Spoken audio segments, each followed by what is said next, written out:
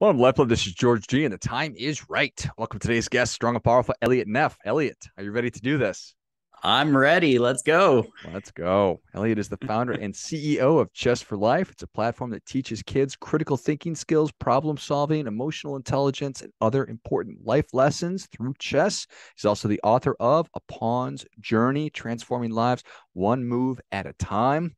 Elliott, excited to have you on. Tell us a little about your personal life, some more about your work, why you do what you do.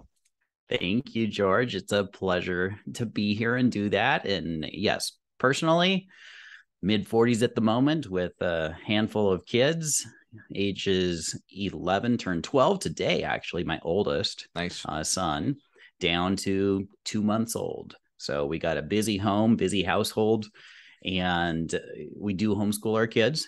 Love to give them different, interesting, engaging educational opportunities. So it's really fun to be able to craft different directions there and some really fun stuff, which we could talk about to no end, most likely. For sure. In terms of what I do or my background, I am a national master in the game of chess. Grew up loving to play the game of chess in Washington State, and as a kid, had a dream to become a master, to become the high school state chess champion, and ended up achieving both of those.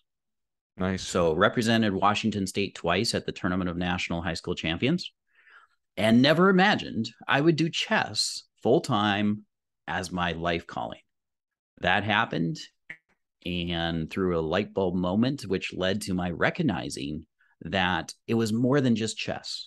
I loved coaching kids. I loved working with kids. I loved making a difference. And when parents said to me, thanks for coaching chess to our kids. They're doing well. They're improving in school. Their grades are going up. This is awesome. They said, but here's what we've noticed. They are able to focus on their homework for an hour even at a time without a problem. Whereas a year before, 10 minutes was pulling teeth. They notice things like our kids are willing to fail. They're willing to try to get better, to embrace that growth mindset. They didn't use that term growth mindset back then when I first heard it, but it was the same concept. And they said at the end of the day, they're also even being nicer to each other. Hmm. So you've been a role model and a mentor to these kids. And suddenly the light bulb went on. And here I am 20 years later, coaching chess with a mission to impact 1 million kids per week with life skills through the game of chess. So that is what I get to do. I have not had a job that I don't like in over 20 years. Not that I ever had a job I didn't like, come to think about it, because I love learning. And so I've done a number of things over the years. And maybe one tiny tidbit that most people don't know about me. They know me in the chess world and in coaching chess and doing these things. What they didn't know is that ice skate also, or at least used to. And I did it both ways, both ice hockey and figure skating, if you can believe it. So there's Nice. a little bit about myself, personal and professional. And at this point, just having fun, making a difference in a lot of kids' lives through the game of chess. I love it. I've never thought about how many folks out there were actually ice skaters and figure skaters. Part of me says they're both wonderful, but never should those worlds meet. Ice hockey and figure skating rarely crosses over, rarely. But for me, I loved playing, street hockey, floor hockey. In fact, my brothers and I even invented something really kind of cool, which was hockey on bicycles. Sounds Yeah, we super did that. dangerous. Well, it's like Yeah, polo. very dangerous, especially when the younger brother gets upset and throws a stick through your front spokes, you Right. take a Ooh. tumble, right? But anyway, ice hockey was one of my favorite sports. And then in my early 20s, I had always enjoyed figure skating, watching it. I enjoy music. I play some music. I was trained a little bit with classical music and just always enjoyed the fluidity and the beauty of skating with music. And at that point, I thought, you know what? Why don't I do it now? If I don't do it now and I wait, I'm going to get a fear of falling and I'll Yeah. probably never do it. So I did in my early 20s before I turned 25. I picked up figure skating and learned Amazing. how to do jump spins, number of different things, and had a blast with it for a few years. Good for you. And it jumped into my mind that there was a awesomely terrible 80s movie that married or combined figure skating and hockey, if you remember that one. But I did hear that title we can once. we can Google Yeah. that. It's an obvious title. When you and I are done with our call, and look up the title of that. You should show it to your kids. They would absolutely probably hate you. So, all right. So all the things that you laid out, the ability to focus, be willing to fail, that growth mindset, be nicer to other kids, and your evidence of that in your early 20s, or just past being a kid, picking up figure skating is absolute evidence of that. So I think that those are incredible, and I'm sure that every parent that's listening, myself included, that sounds pretty good. Those things. Do you have to be an intelligent person to be a good chess person or a good chess player? So, this is probably one of the best kept secrets about chess is when you think of chess, and for those who don't play much chess, maybe don't even know how the pieces move or have barely been introduced to the game, what I see across the board is people have this perception of chess, this aura almost around it, that you got to be smart to be able to play this game. And yet, in my experience, anybody can learn how to play chess, have fun with the game. It just has this perception about it. Now, it's true, it's very complicated. If you want to say, what are the possibilities in a chess game? In fact, it's mind-blowing the number of possibilities. For example, in the first 3 turns of a game, 3 moves for me, 3 moves for the opponent. You know how many unique positions there are? Any wild guess? 5 million. It's almost double that. There's approximately 9 million possible positions in just the first 3 turns. And you go to move number 4 for each side, and that explodes up to 280 billion. It's Wow. just mind-blowing, the number of possibilities. And yet it does not take a smart person to be able to play chess. As long as you don't have a physical, mental handicap of some kind, anyone can do it. And I have the proof of that. If you look at things like, do you know what Head Start is? This low income I do. Preschool program. We have developed, using the game of chess, tools that allow Head Start programs to develop kindergarten readiness using chess moves and concepts. And it's statewide in Washington State. Over 1,500 Head Start kids this year had chess in the classroom at age 4. And it's like, whoa, how does that connect, right? Well, the key is simply how you go about doing it. What you do with your work, 401ks, is complicated to me. I'll bet it's not so complicated to you anymore. Sure. Someone who does math and enjoys it, they grasp it. Others are like, there's no way I can do that. It's a matter of how you learn. And so learning the game of chess the right way is the key. If you sit someone down with the 32 chess pieces, of which there are 6 different types, and you quickly explain how they all move and that you have to checkmate and you can do this and this, but not here, and it's complex. But that's not how we learn things. If instead I sit you down and we go, let's have a fun game here. Do you see this board? It looks like a checkerboard. Great. How many squares are there on this board? How many light and dark ones? Awesome. Excellent. We have names for squares. Let's drop a piece on the square and see who can name that square fastest. Okay, the king moves 1 square any direction. Let's play a little game. Who can find the shortest path to the edge? How many turns does it take to visit all edges? Okay, now let's drop 6 pawns anywhere you like on the board. The king will move and capture them all. Who can find the shortest path? And we play these mini games with one concept at a time, having fun the whole time, winning these mini games as we work together with a partner. Not I beat you, you beat me, but we work together to problem solve. And we're having a blast. And before you know it, we're playing a whole game of chess. because it's incremental learning. And what we incorporate when we do these things is this concept of it's not about me against you, even though, of course, there's that competition aspect at a certain point, but it's problem solving together. It's having fun together. It's collaborating. And for young kids, it's developing additional things like impulse control. Wait, it's not my turn. Let me wait for them to move. Oh, we're not sure what to do here. Let's talk it through. Let's collaborate. Let's figure out how to solve this. And so the kids just learn together and work together. And so the young kids don't think chess is complicated. It's only the ones who are grown up who don't know how to play that have this perception because of perhaps the Bobby Fischer era of 1972 against Bobby Fischer against the Cold War, Boris Spassky, and the these concepts of the grandmasters and the world champions. And at that level, it is deep and complex. But if someone wants to have fun and get the benefits of playing the game of chess, anyone can do it. In fact, my favorite story about how fast someone can learn in a fun way was one time sitting on an airplane, pre-boarded, next to, there was this lady sitting there. She was in her early 40s also, headed back to Seattle. We had both pre-boarded early and we're sitting there chatting. And as we talk about what we're doing, she goes, chess, that's one of the things I always thought it would be fun to learn at some point. I've never learned. I'm not sure, it's like, well, you want to learn now. Long story short is before we took off, she knew how to play. Nice.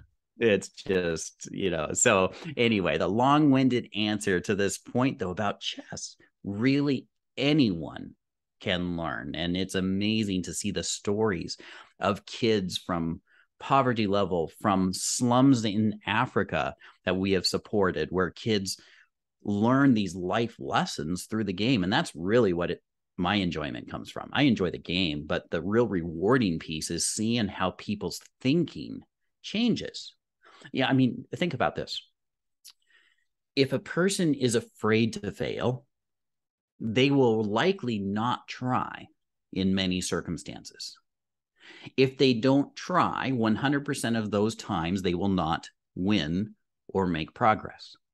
So the willingness to lose and go, hey, I lost here. I made a mistake. It didn't feel good, but what can I learn from it and take that learning forward into my next attempt is a huge skill to develop. And in chess, that's a very easy one to develop because it's you with your pieces against someone else. There's no dice, there's no luck, and there's no team member who dropped the ball. It's all you. So if you will embrace that personal aspect of, I made this choice and lost, but what could I learn from it to get better next time? You've developed the habit, the growth mindset. And so we do that through the fun game of chess. And then to see where these kids have gone. I just interviewed someone on my own podcast, the Chess4Life Spotlight, who has brought these benefits to a slum in Uganda, Africa. And it's amazing to see how it's impacted so many lives from one of the least likely areas to succeed. They now have 29 college degrees. Nice. All through the game of chess because of the mindset shift and the growth. So I talked way longer than you probably expected there, but hey, perfect. I love what I do, obviously. Yeah, no, it is clear, and those are clear benefits that make a ton of sense. And you laid it up perfectly. How long have, I think you already told me, how long have you had the business of Chess4Life? Great question, actually, because it ties back. Chess4Life itself, I incorporated in 2005. That's 17 years ago. I was doing it full time a couple years before that, so almost basically 20 years. And prior to then, through my high school years and early 20s, I was coaching chess part-time, even since I was 12, 13, 14 years old, never imagining it was going to be this full-time piece, just enjoying it, helping people. And the full-time aspect came because of that light bulb moment, then incorporated Chess4Life, and we grew. And we just grew and served the community throughout Northwest Washington until just over 7 years ago came this other inflection point where it all begins with the end in mind. It's like goal setting, one of the life skills we teach at Chess4Life. We have 10 life skills. And in order to play chess well as a master, it's important not to just calculate forward, but it's critical to be clear about where you're headed. Have that vision, have that goal, and then determine what moves now will lead you towards that goal. And at the same time, have the flexibility to know that every move, there's new information and things shift. So you need to be able to adapt. So with that in mind, 7+ years ago, came the new goal of, instead of just how can I help kids anywhere, anyway, do the best I can, it became what would it take to literally impact 1 million kids. And that has therefore led to the moves over the last 7 years. Streamlining, reducing complexity, developing tools and training to support schools, educators, parents, and others who might not know a thing about the game of chess and might even be intimidated about learning. We've empowered educators to be able to use tools to then bring the benefits to their kids. And that has been a key step in this path towards impacting 1 million youth. Our tools right now are in front of close to 300,000 kids. We're not there yet. We got a lot more work to do. Are they all engaging with it? No, not yet. But there are pieces in the pipeline and things in progress that I fully believe we're going to hit that number and go beyond. And so it's been quite a journey. 7 years, and COVID disruption in some ways has accelerated our potential to reach that goal. Why? Because technology has become commonplace in every single school that's been teaching. So super powerful. With technology, we can get in there, they can access our tools, whereas before it might have been like, wait, I've got to access some tools online and then deliver it in person. That's scary. Wait, technology? Now we all do it. It's just the norm. Yeah. So I imagine the Queen's Gambit is a great show. I watched that one from start to finish. I was captivated by it. I imagine that that's probably increased interest in chess, which is nothing but a good thing from everybody's perspective. In watching it, it struck me that it's really, really important to know different sequences. And you were just talking about you need to have a plan. And so I have no idea. There's probably countless numbers of sequences that professionals have developed over time that they try to start with and then respond with. And in a lot of ways, it's like martial arts, except just on a board where you have your plan but how you respond when somebody makes their move. What are your thoughts on that? I can actually take that forward a little bit, because another common perception about chess is you got to have a great memory, that you're going to have to memorize all these patterns, and then at the same time be able to adapt when someone doesn't follow the pattern. So I'm going to correct that perception a little bit. Please. The key is, once again, back to those number of moves. In the first 4 moves, there's 280 billion possibilities. And opening patterns can go 20 moves deep in known opening patterns.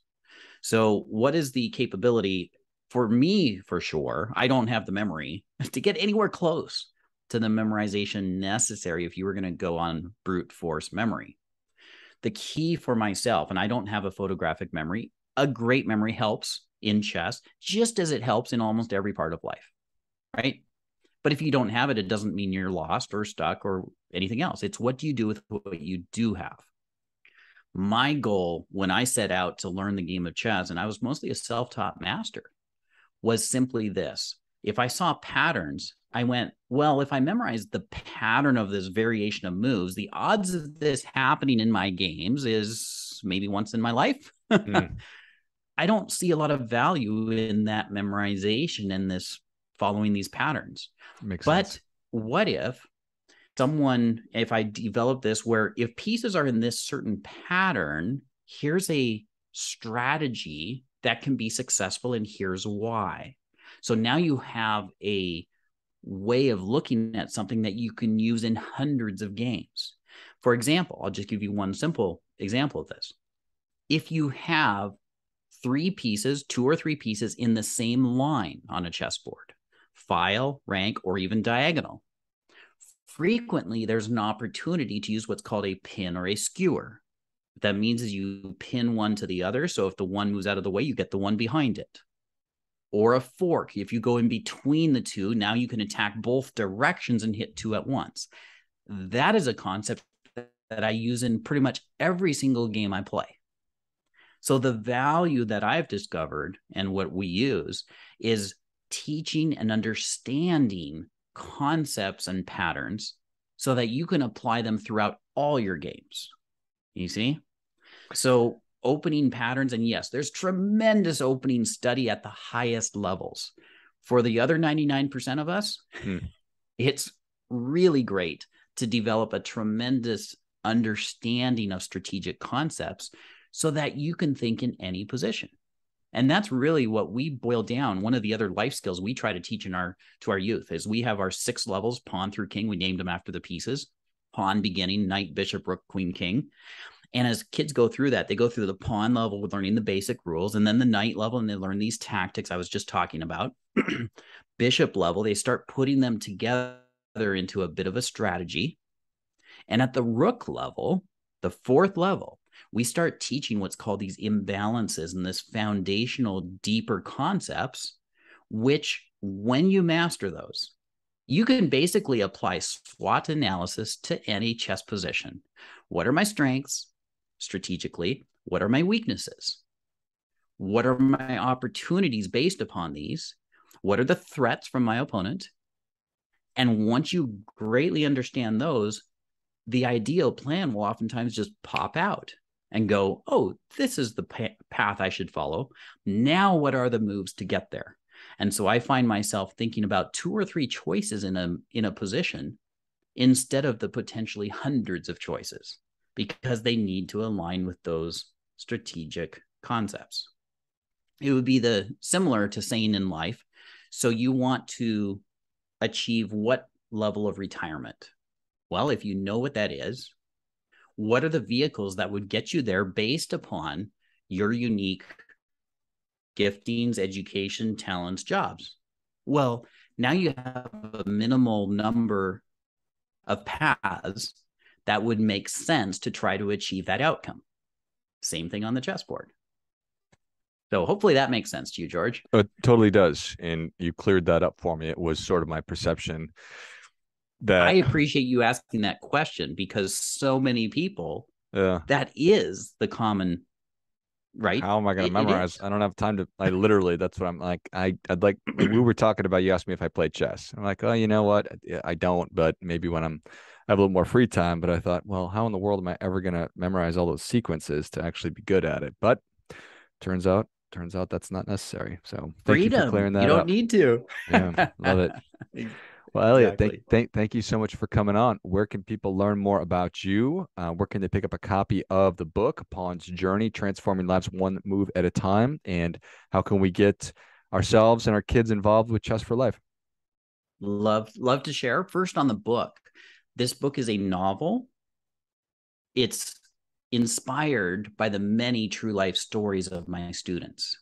So anybody would enjoy this book. If you don't know chess, you'll still enjoy it, because it's a story made up, but yet incorporating dozens of real life stories into it. So it's basically 80% true life stories with 20% woven into this novel. And it's called A Pawn's Journey, Transforming Lives One Move at a Time. You can find it on my website, elliottneff.com, my personal website. You can also find it in major book retailers. You can find it on Amazon, Barnes & Noble, a bunch of different places have carried the book. So it's pretty easy to find if you just Google it. Secondly, for Chess4Life, that is our website and a business name, the word chess, the number 4, and the word life, because it's about life through the game of chess. And chess4life.com, you can find us with our YouTube channel. We have a new episode where I interview people, interesting people from around the world where chess has impacted their life in some way, or how chess helps with STEM education and career, right? All these kind of things. And so our YouTube channel, Chess4Life, our Facebook, our social media, we're pretty easy to find once you hit the Google button there. Excellent. Well, if you enjoyed this as much as I did, show Elliott your appreciation and share today's show with a friend who also appreciates good ideas. Pick up a copy of Upon's Journey wherever you buy your books, or go to Elliott Neff, ELLIOTTNEFF.com. And then check out Chess4Life, CHESS, the number 4, LIFE, on YouTube and all the other channels, and the Chess4Life Spotlight podcast as well, and get your kids involved. Thanks again, Elliott. Final word, if I could. Please. For everybody out there, just remember, you can always win, you can always draw, and you can always learn. Have fun. Thanks for having me on, George. I love it. And until next time, remember, do your part by doing your best.